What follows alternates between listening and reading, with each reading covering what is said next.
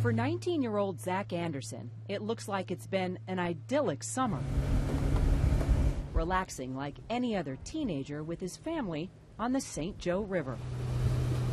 But looks can be deceiving. This summer is hardly normal for Zach. In fact, his parents say Zach can't even live in their house anymore because his 15-year-old brother lives here too. And that's not all. Like using the internet, going to if you're bored, going to walk around in a park or something. Can't go to a mall. Yeah, can't go to a mall to buy clothes or anything like that. All because Zach is listed in his state's sex offender registry.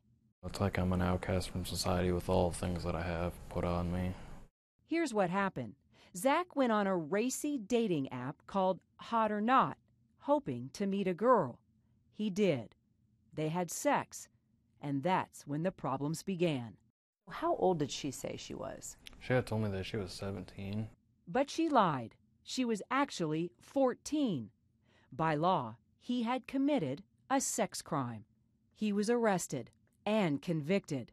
Now Zach is on the same list of sex offenders as child molesters and pedophiles, and his parents say that's a colossal mistake. When you heard those words, that your son was a sex offender, what was your reaction?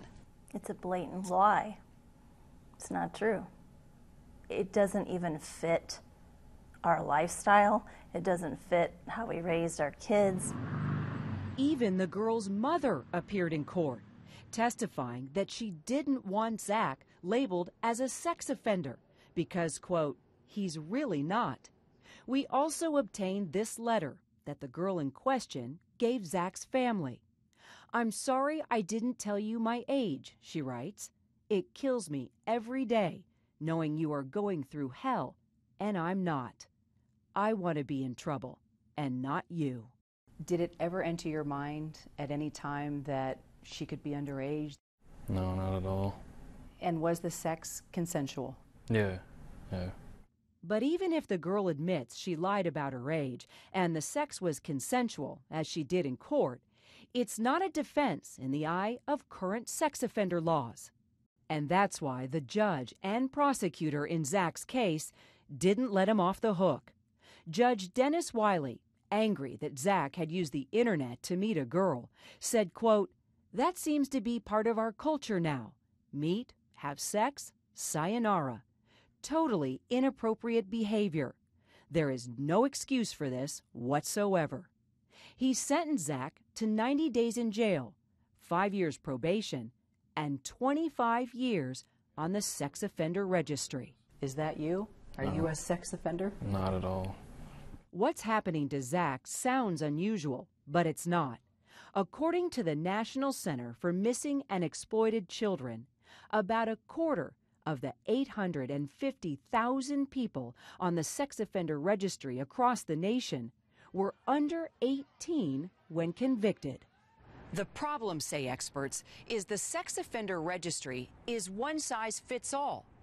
Everyone on it is treated as if they pose the same threat, whether they're a predatory child rapist or a teenager who had sex with his girlfriend. If we caught every teenager that violated our current law, we'd lock up 30 or 40% of the high school. We're kidding ourselves. Former Michigan Judge William Buhl has been trying to fix the sex offender registry for 2 decades.